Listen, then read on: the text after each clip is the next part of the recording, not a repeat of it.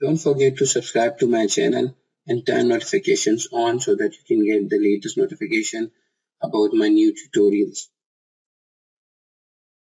Hello and welcome to Fawad Likes Walkthrough videos.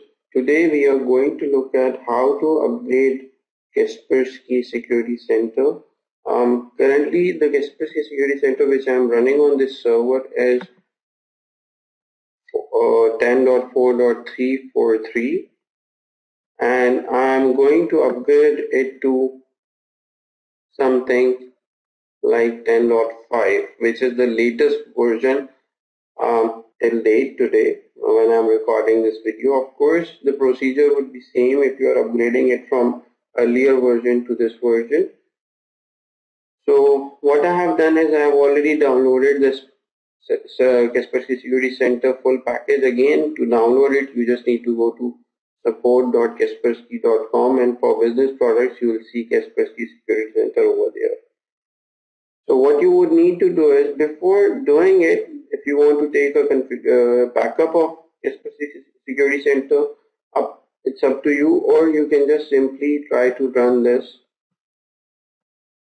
setup over here.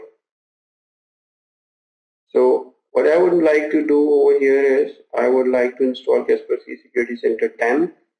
So what I'm going to do is, I'm going to click on this and it would start extracting the files for this particular setup. So I'll click next over here and I'll of course select these agreement and policies to be accepted, and then next. Now if you have not taken the backup, you can take the backup from here. You definitely need a password to take the backup, and this password would be required in case if you would like to restore this backup at any point of time. I'm not going to take this backup for now because it's my test environment. I have already the backup of this server. So I'll click on I have already created a backup of the data, and then I'll click on next and I'll click on upgrade. Now what it would do, it would upgrade each and everything one by one which is listed in here. And just to show you what exactly is there, in my environment I have Service Pack 2 for Windows administration plugin. I have Kaspersky Endpoint Security for Windows administration plugin for 11, which we have installed in our last tutorial, where I showed how to upgrade Kaspersky Endpoint Security to from 10 or any version to 11 point something. Then I have Kaspersky Endpoint Security for Windows administration plugin for 11. I have Kaspersky Endpoint Security 10 Service Pack 2 Windows administration plugin, and iOS mobile device management plugin in for Microsoft Exchange Active Sync. All these plugins would be upgraded one by one over here. Definitely first it will remove the old versions and then it would upgrade them to the latest version.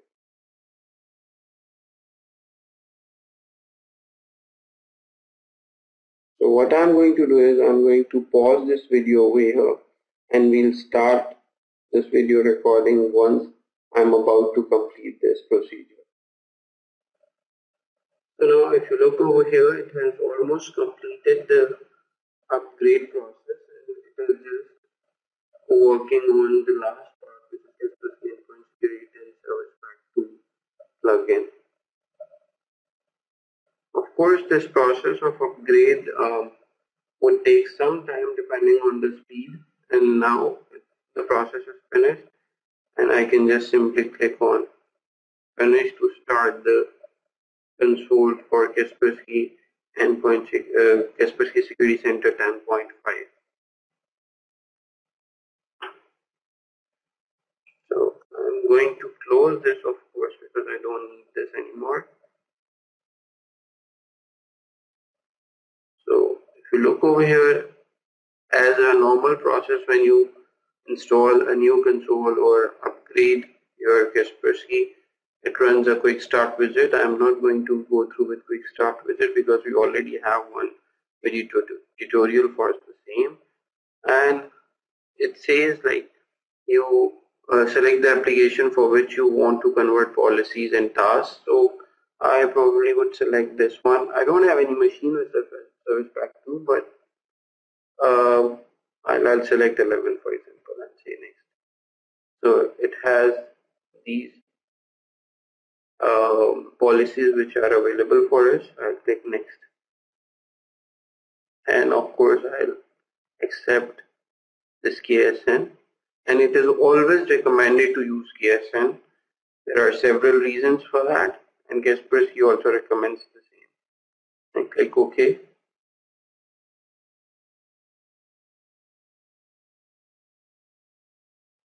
Free, the different other policy. These are the tasks which I probably would say next and let them to be convert. Let them. These are the changes which this version of plugin installed on my Kaspersky Security Center. You may need to edit the setting of these applications. For now, I'm not going to do that. What we are going to just look at is it is now 10.5.1781. And if you look over here, the structure and everything remains same. If I go to remote installation packages, you just need to understand something over here is some changes. So I have network agent, which is the updated network agent.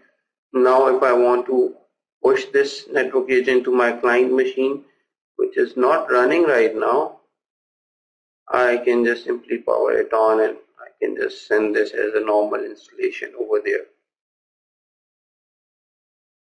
Thank you so much for watching for our next walkthrough videos.